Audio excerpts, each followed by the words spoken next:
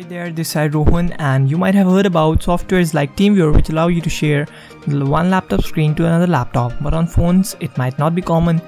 But in this tutorial I'll be showing you the same on how to reflect or share or cast a phone's screen to another one. So I'll be sharing the screen of the right device to the left. Okay, so first of all you need to download an application known as Share Screen on both of the devices. For you, the links have been given in the description and you can take it out from there.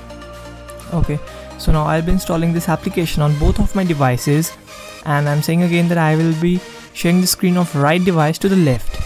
Okay, so the application has been installed on both of the devices and now I'll be opening the same.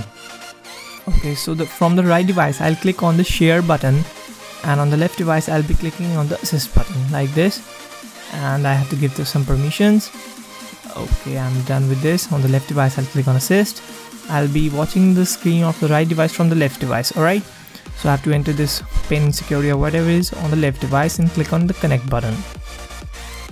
Once it's done, it will be initiating the connection, and on the right device you'll be seeing the image of the left person to know if it's the right person or no.